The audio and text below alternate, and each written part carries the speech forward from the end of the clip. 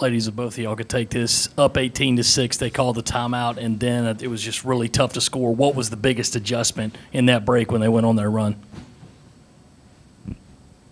When they went on their run? Well, we didn't adjust. We wasn't boxing out. They got 19 second-chance shots, 15 points from fast break. So we really wasn't playing no defense. We wasn't getting back. I mean, they did everything they were supposed to do, and we didn't.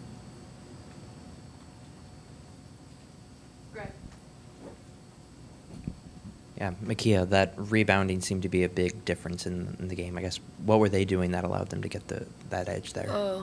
We just weren't being disciplined. We weren't boxing out, so that allowed them to get offensive rebounds. Yeah. In the back to Joe. Taya, for you, what was Coach's message after the game? What did she talk about with you guys after a tough performance here tonight at home? We just don't have no discipline. We have a lot to work on. We got 24 hours to deal with this, and it's over with. We're going to move from it. We got to pick our heads up. We got to get in the gym. We got to worry about little stuff that we're not doing. We just got to have discipline, really, and we got to come together as a team now before it trickles down. Y'all put on the press to start the second half, and it really started working. Is that something that you could employ in greater stretches of the game if, going throughout the rest of the season? Absolutely. I feel like we learned a lot about this game, about ourselves, about what we can and can't do, what we're good at, what we need to work on. So I think the press was pretty good for us, and we should use it more often.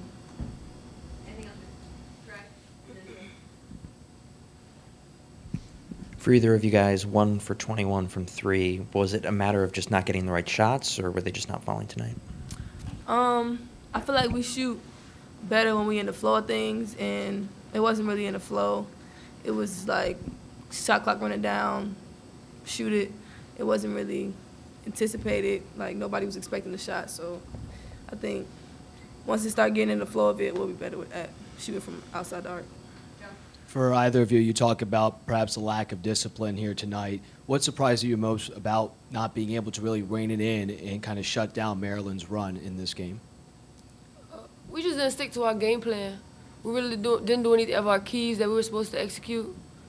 We just didn't stick to our game plan at all. I know Alexis is still recovering from that knee problem, but how important is she going forward? It seemed like when she's on the floor, everything just flowed a lot better, and when she wasn't, everything broke down. I think Alexis Jennings is a key player for us. She's definitely a go-to. She did absolutely everything she could when she was in, and we needed that.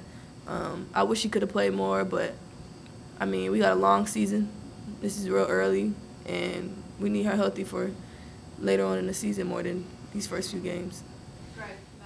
I know Maryland just mentioned it in part, but it's odd to see Asia Wilson sitting on the sidelines when you guys are so used to having her in the game and playing with her. While you're getting used to participating and working together as a team off the court, how tough is it to then adjust to not having 22 in the game?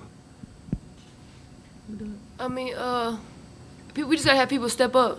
It's tough not having her out there. There's nothing we can do about that. We just gotta step up. Everybody gotta, do what they gotta do to help us get a win. Yeah, Asia contributed a lot on both ends of the floor. She filled up the stat sheet. So, everybody being new, everybody being young, and we all having completely different roles than what we used to. I think that's hard, and that's a lot. And I think we're gonna be straight. I think she just gave us a lot, and we just trying to figure it out.